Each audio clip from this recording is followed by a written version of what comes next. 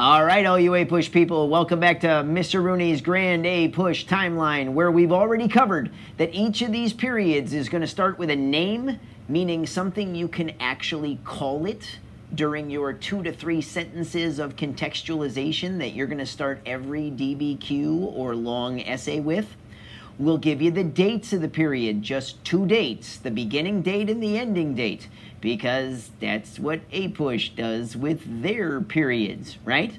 But I'm not going to just leave you hanging with dates, because I'm not trying to get you to memorize a bunch of dates. I'm going to flesh it out a little bit by telling you about the beginning event.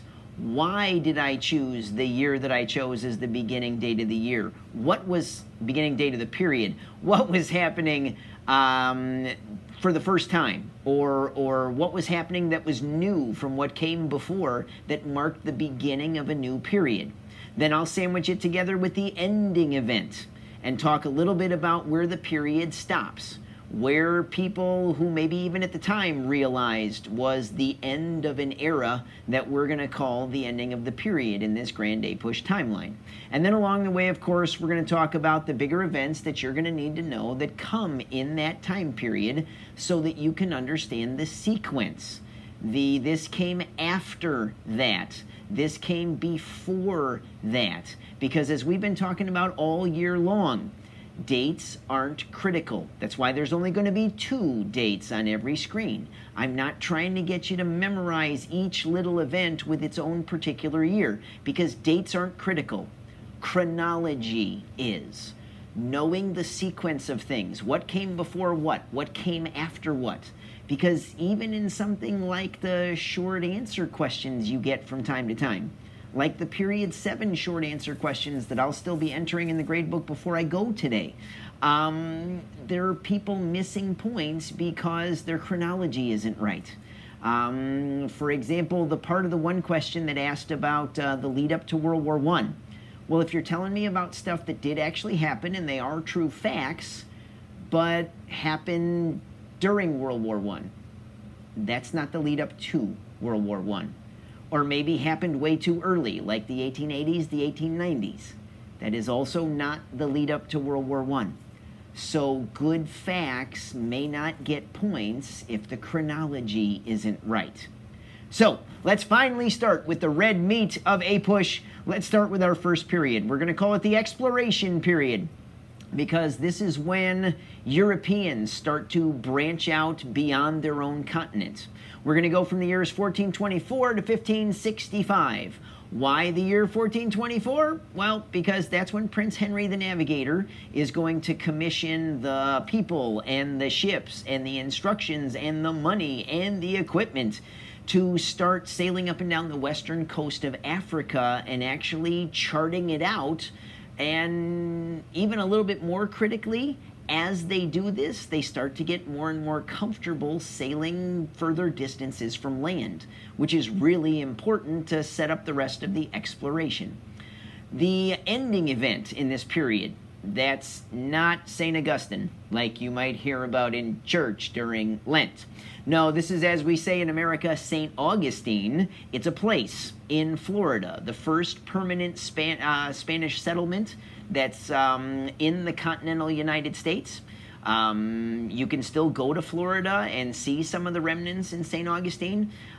Basically, what we're figuring for this period is that once people stop exploring and start settling and start saying, hey, this is going to be a place where we're going to live and start to set up more people to live here, that's what's going to get us out of this period and into the pre-colonization period that'll come next time. So what are the events that you need to know from this particular period? Well, once Prince Henry the Navigator starts commissioning all these ships, for a good 60 years or so, they're exploring the western coast of Africa until finally Bartolome Diaz is going to be the guy who is going to round what we call the Cape of Good Hope in Africa. That southern tip, once he makes it around, people know that now the entire East is open to them, and they keep exploring further up the eastern coast of Africa. A little less than 5 years later, you're going to have arguably the biggest event in this period. This is when Christopher Columbus comes across, finds islands that maybe he didn't realize right away, but the continent pretty quickly figured out was an entire new set of continents, an entire new world to explore. About a half dozen years after that, you're going to have Vasco da Gama, who's going to make it all the way to India by taking Diaz's route around the Cape of Good Hope and sailing further and further and further all the way until he gets to India. So, quick timeout for a quick point. This is one of those things that a lot of people aren't clear on. A lot of people think that Europeans made it to India directly by water first, when now we know actually a little earlier was when Columbus made it to the Americas. So pretty much this kind of concludes the part of the exploration period that we might call the maritime period. These are people who are sailors on ships. The remaining part of this period is the foot soldier kind. It's the people exploring inland. It's the people who are going to be figuring out what kind of territory they've found. It's not just about getting there and finding the new places. It's starting to explore inland and figure out what it has to offer. So what are the big events that you need to know there? The earliest one is when Juan Ponce de Leon starts to explore Florida. This is the earliest exploration of what we would call the territorial United States. Maybe 25-ish years later, two different explorers at the same time. You've got Francisco Coronado down in the southwest United States, basically like Arizona, basically like New Mexico, basically like Colorado, Utah, California, that-ish kind of area over there. At the same time that Hernando de Soto is down in the southern part of the Mississippi River Valley. So we're talking going into Louisiana, Arkansas, state of Mississippi area, kind of there. Again, we're just talking territorial United States. And so when you think about the broader scope of history, and you go, okay, well, it's not here in the United States, but where do Cortez and the conquest of the Aztecs, where does Pizarro and the conquest of the Incas fit in? Well, okay, we're not calling this the conquest period, we're calling it the exploration period, and that is outside the territory of the modern United States, but it does help to figure out what happened when. So if you're wondering about Cortez and the conquest of the Aztecs, that happens right there. If you're wondering about Pizarro and his conquest of the Incas, that happens shortly thereafter.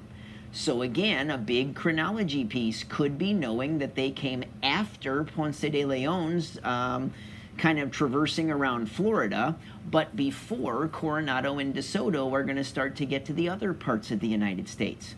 It's those kinds of things that can really show an AP reader you know what you're talking about when it comes to chronology.